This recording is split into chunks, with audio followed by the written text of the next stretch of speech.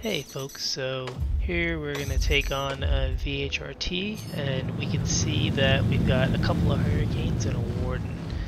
I go after one of the hurricanes first, even though it's a very difficult target because it's the actual bounty target, so if my ship gets really beat up I can just warp away and then call it good.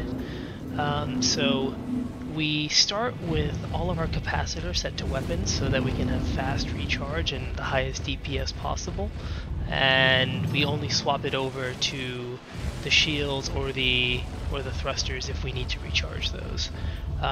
We do end up needing to recharge the shields a whole bunch of times because we're up against two hurricanes, and this is a low population server. I think it has about 20 people on it, so all of the enemies are fighting reasonably well. They're dodging, they're attacking, they launch a lot of missiles, things like that. We're using laser cannons. All the laser cannons are pretty much the same in 3.14, and so I just have 3 fixed size 3 light strikes on this, as they have the lowest signature that they contribute to the ship, and I was just trying to minimize the signature to minimize the detection range and also make it a little bit easier to dodge missiles, as I think a higher signature makes it easier for missiles to track you. So we're just trying our best to get behind the hurricane here and trying to land as many shots as we can. We swap over to shields as needed to try and to recharge when we're getting to about 30-20% shields or less. This takes quite a while because it's a little bit challenging to aim cannons because of their slower projectile speeds, and the hurricane is piloting pretty well, so I struggle to get behind it and stay behind it without his allies starting to really chew through my own shields. But I do my best. We're flying decoupled here, and I tend to prefer to set my speed limiter to just about the top of the SCM speed to try and stay as maneuverable as possible. I'm doing my best to take advantage of the Gladius's agility here, as that's the real strength I have here, other than the small size and signature radius, which would make me a little bit harder to hit. We finally get a nice little lineup here, so we unload as much as we can. We do some real damage. Some of his ship is starting to show red, but not enough yet, so the fight kind of rages on here. Here we get another nice little lineup. Bits of his ship are starting to fall off, but we're still taking a beating ourselves. We ended up having to use a lot of decoys because there've been a lot of missiles fired toward us.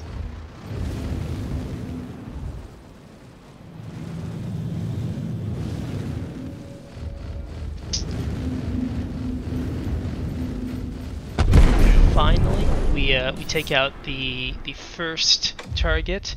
If I was just trying to power through and make as much money as possible, this is where I would just warp away to an orbital marker and take the next VHRT mission and just keep going through them.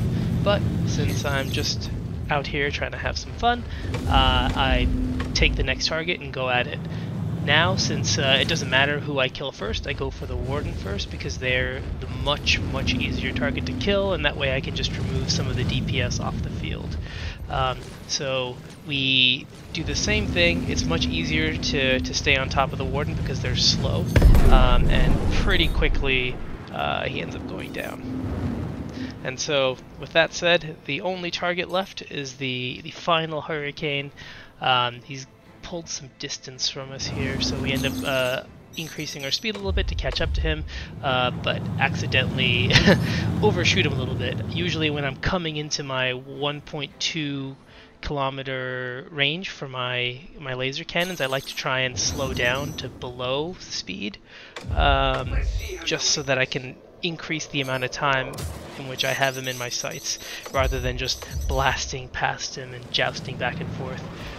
Jousting is very good for the Hurricane because of their incredibly high DPS with their fixed weapons and their turrets. Not so great for the Gladius. Our strength is our agility and our ability to kind of avoid fire. So I do end up having to joust him a couple times. You can see my shield goes down real fast. but we managed to sort of adjust our angle of attack and start to rotate around him a little bit. Damn it!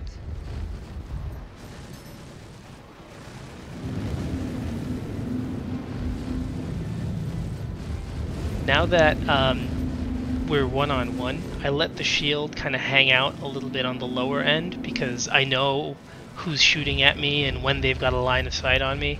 That said, I still do end up taking some shots because he's got his fixed weapons, but he's also got his turret. So even though his fixed weapons are angled away from me, the turret was still able to hit me. So I pull some distance. I was intending to pull some distance while my capacitor was on shields, but unbeknownst to me, I actually accidentally had it on weapons the whole time. So waste a little bit of time while I get my shields back up before charging back into him. That's one of my only beefs with the Gladius. I consider it almost the perfect fighter, except for the fact that you can only see 2 of your MFDs at any given time, and you can't, at least I can't really make out any sort of target status or self status in the top left and the top right. And some other ships it does show up, but it's very, very faint. Over here I can't really see it at all.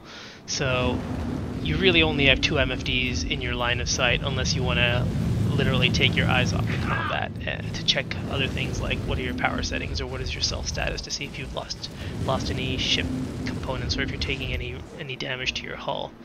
I've tried to stay on top of my shields here, so I'm pretty confident that I'm in still good combat shape. And there, as we get a little close shot at him, we can see that we've blasted off some pieces of his ship. So he should be a little bit less maneuverable, hopefully, and hopefully he goes down pretty fast. We can see his hull's in the red, and yeah, there we take him down.